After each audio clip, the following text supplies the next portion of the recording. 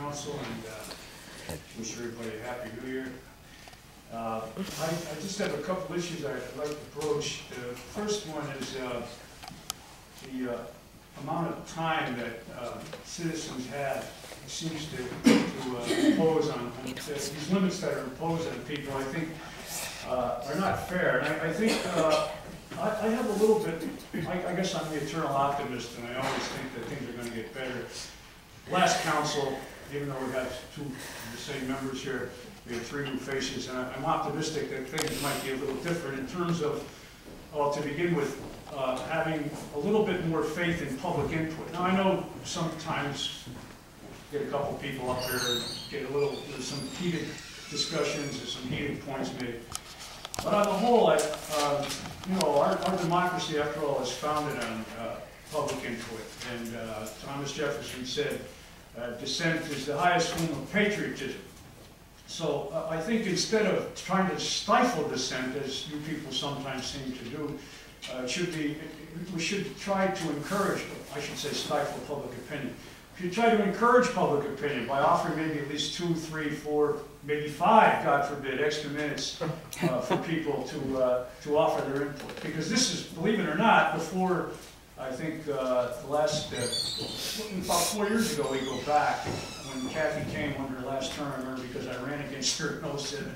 The first thing she did when she initiated, I believe, the action to cut the time limit down from 10 minutes to 5. And I think it would be advisable for council to consider to, instead of discouraging public opinion, to encouraging it by offering the people a couple of extra minutes to, and you can always gavel them, Mr. Mayor, as you're prone to do if people get out of hand. I think, you know, the government, especially municipal government, offers better, functions better with opinions being, with input from public citizens.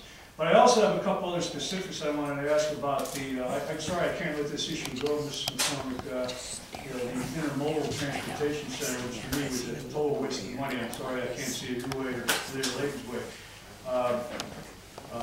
But I still wonder, maybe you can, after my remarks, if you can indicate whether or not, you know, that to remind all the people present here and council, especially the new council members, that project was pretty much jammed on the taxpayers' throats collectively, as I see it.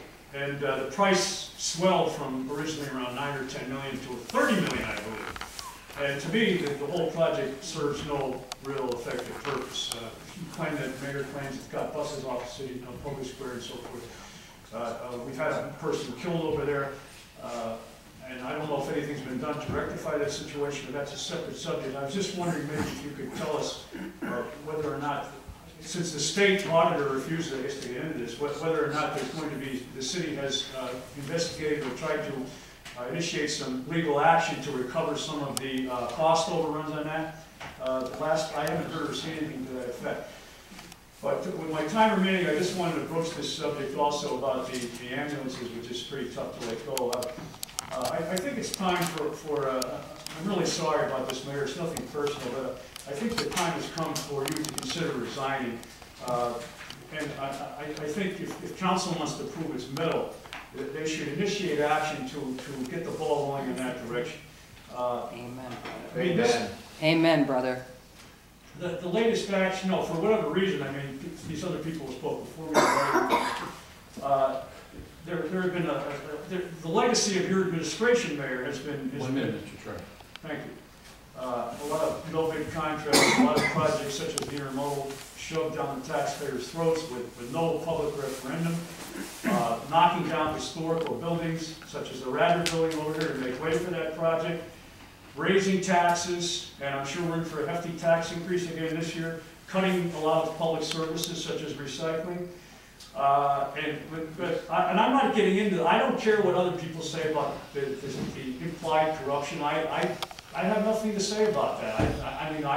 I'm not implicating you in any schemes, any corruption. But I think you have, the bottom line is you have failed the taxpayer, Mr. Mayor.